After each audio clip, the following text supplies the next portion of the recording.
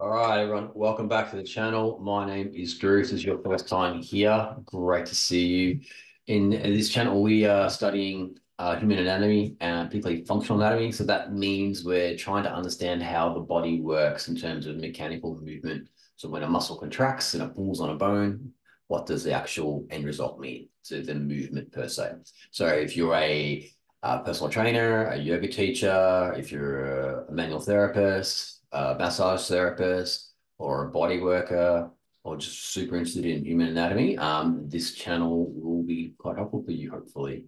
So we've been looking at the shoulder, and today we're going to look at the rotator cuff muscles, and we're going to do one at a time because they're all quite complex in their own right. And we're going to start with this bad boy here, which is called infraspinatus. So without any further ado, let's get stuck into it. So this is one of the 5 rotator cuff muscles. So we have infraspinatus that sits here. Then you're going to have subscapularis, which sits above here. You've got teres minor and teres major, which sit below here. There is some argument whether they're actually a rotator cuff muscle, but I consider them to be one. Then you have subscapularis, which actually sits between the shoulder blade and rib cage on the front. And those 5 make up the rotator cuff muscles. And they all basically attach around this area on the shoulder, on the humerus. So we're going to break them down into individual muscles, and then we'll kind of put it all together in terms of how they work together as a unit. So in infraspinatus, sorry, we always look at origin insertion first. So going over to our info section here, origin infraspinosus fossa of the scapula. So this whole flat section here is the infraspinosus fossa of the scapula. So your infraspinatus muscle, infra meaning belief, spinatus, the spine of the scapula. Okay, it sits pretty much on all this flat part of the shoulder blade here on the back. Now you're going to have the rhomboid, the lats, the trapezius, excuse me, the trapezius covering these muscles here, so you won't actually see them, and also the bottom of the delts, so they're a bit deeper, but you can definitely kind of palpate the muscle with practice, which is super cool. All right, so the whole area is attached onto the shoulder blade, and then it comes out onto the humerus. Okay, so this is the arm bone, the humerus, and on the top of the ridge here, and on our feature here, if we go back to that, insertion greater tubercle of the humerus. So the greater tubercle is this region through here. Okay, so remember, like tubercles are where often muscles attached to by the tendon. So you often have a rough kind of surface. So it gives something for the tendon to kind of connect to grab to. So it's on this kind of part of the shoulder. Okay, this section here, this is called the bicipital groove, because this is where the bicep tendon travels through, and then also the pec major, lats, all have attachments in this area through here as well. But infraspinatus is more posterior, it's more on the back of the actual humerus. And that kind of will explain its action. Action is to laterally rotate and transversely abduct and stabilize the arm at the glenohumeral joint. So when we go into motion, we'll show you what that looks like. But essentially, it's often called either an external rotator or a lateral rotator. Okay, it's basically the same thing. So depending which textbooks you talk about, you'll either see it regarded to as internal rotation, external rotation, or a lateral rotator. Okay, so there's a little bit of confusion there sometimes with the terminology. Innervation is the C5, C6 nerve. So it's coming out of the base of the neck through here. So here we're going to be looking at that's the third thoracic vertebrae, and you know it's a third thoracic vertebrae because it's got a rib attaching to it. Okay, so that's C7, and that's C6, C6 here, and C5. So this level of the neck is the nerve comes out of this level of the neck and innervates or supplies the information feed to that muscle to contract and relax. So let's have a look at motion. This is really the meat of it. So we've got the big deltoid muscle here, which we did in the previous video. So just check out the deltoid video if you want to check out that one. We fade all. Click on, yeah. So when this muscle contracts, because the scapula, it's like it's attaching onto the whole scapula, there's not much movement on the actual shoulder blade of the muscle. It's all really orientated around the distal attachment on the humerus. And the best way to visualize this is from the side. Okay. So here, that's basically anatomical position, so neutral. So you can turn around here, the palm's forward, thumb, that's the thumb, that would be on the outside. Okay, thumb is on the radius side. So that's the neutral position there. And then when this muscle contracts, it pulls it into lateral rotation and external rotation. So there. So you're looking at the angle of the shaft of the humerus. So as it rotates, so it's going to rotate it externally. And then to stretch it, it internally rotates to this position. So you can see now all the muscle fibers are lengthened, so that's internally rotated. So if you need to stretch this muscle, you need to internally rotate the shoulder or the humerus to get that on stretch there. So neutral and then external rotation. Full stretch on, neutral, external rotation. Now we look at the other one, the transverse abduction.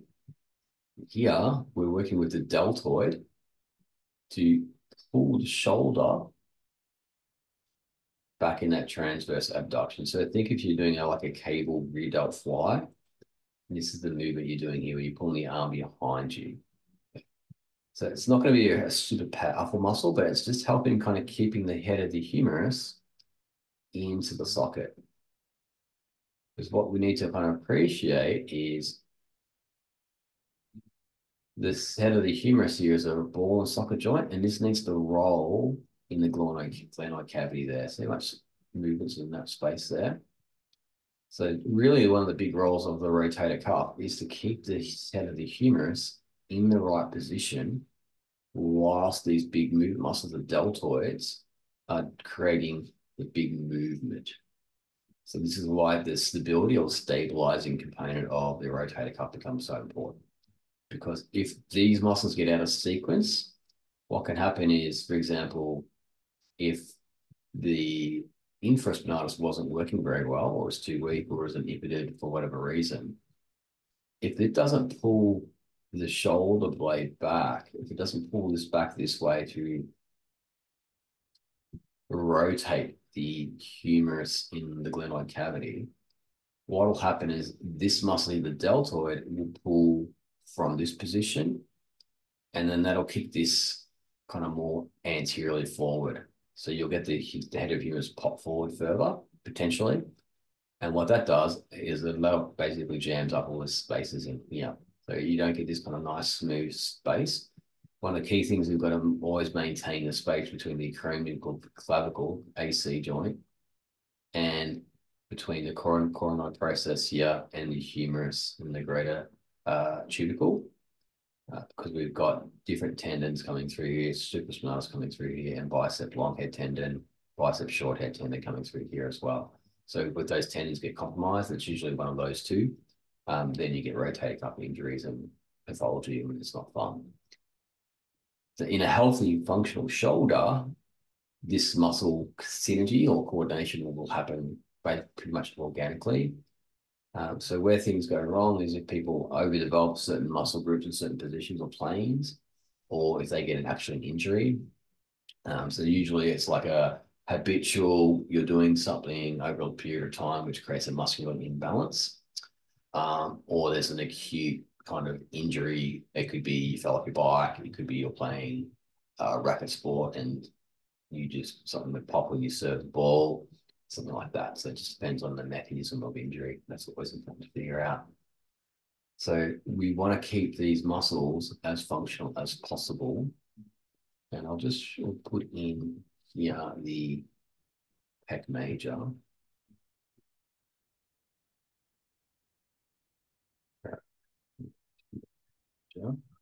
So we're using Complete Anatomy, which is our app that we use.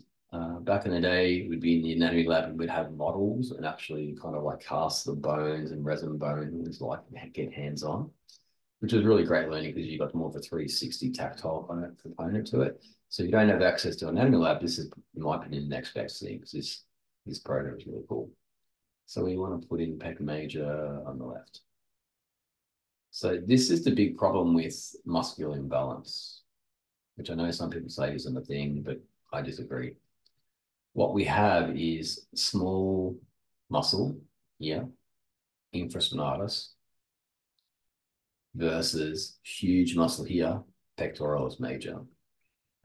Now, pec major is an internal rotator, so it's going to turn the shaft of the humerus internally.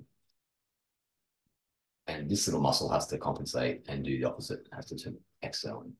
Okay. So if this muscle is overdeveloped in a short and tight position, essentially what happens is it pulls the humerus into medial rotation, internal rotation, puts that muscle on stretch. When a muscle's on stretch, the fibers are in a lengthened position, so they can't cross bridge. So they can still work, but they just aren't able to generate enough force. And the amount of kind of potential force that these muscle fibers can generate versus the potential force of these muscles, this one's going to win every time. So training technique and posture becomes super important. You need to be able to kind of like get your shoulder blade in a good position to allow this muscle to work with its other team of infraspinatus, subscapularis, supraspinatus, to kind of keep the head of the humerus in the right spot. And that's not the only one. So we've also got the big lat muscle here, which comes up and it does a similar thing. It kind of creates an internal rotation torque as well. So you've got two huge muscles and we've got these small muscles here that are working. So what we need to do is then add in our trapezius muscle.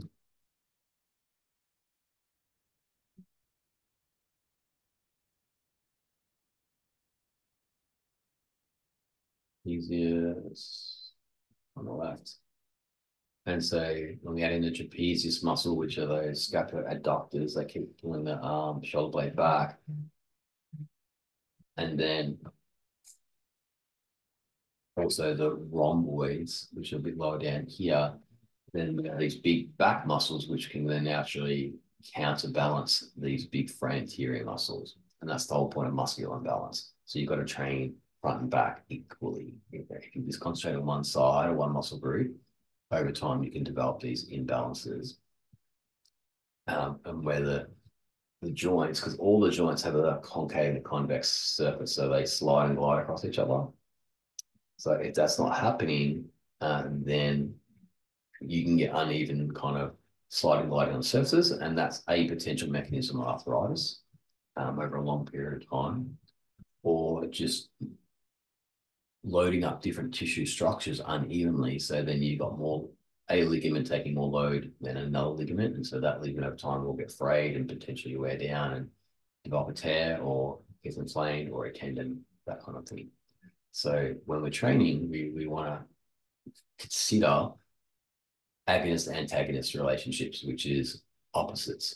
So if this pec muscle here is contracting and it's pulling the arm forward, then there's a neurological circuit that goes basically to the middle trap, to the infraspinatus, to the rhomboids to say, hey, you guys need to relax to allow your muscles to lengthen so the bone can move properly. We can use that agonist-antagonist relationship, or what's called reciprocal inhibition, to our advantage. So if we are trying to restore balance, what we can do is we can on purpose recruit these muscles here, which will then neurologically relax these ones by that reciprocal inhibition, and then slowly build up the strength here. We can contract a muscle, because when a muscle contracts, there's a relaxation response afterwards. So you contract that muscle, then you contract the antagonist muscle, and then you try to get the muscle to move into its full range of movement, so into external rotation. So you release the tension of the tight one first, then you facilitate the weak one, or the one that's not in a good position, to slowly reposition over time. And a lot of that stuff is neurological initially. It's the signaling going up into the brain. And there's also kind of like this tensile strength of tissue adaptation. So if tissue gets super tight, like connective tissue, fascia, it can get stuck. And then we need soft tissue modalities like massage to kind of like free the stuck tissue, like it ease. There's like a natural oil in connective tissue called hyaluronic acid, which gets released with movement. So if it hasn't moved for a long time, that kind of sliding, gliding of the fibers is not as effective or efficient, and so the movement can decrease. So there are roles for massage therapy, 100%. There are roles for chiropractic, 100%, to just kind of get the joints mobilized and moving and get the neural supply from the spinal cord coming to the tissues and to the muscles.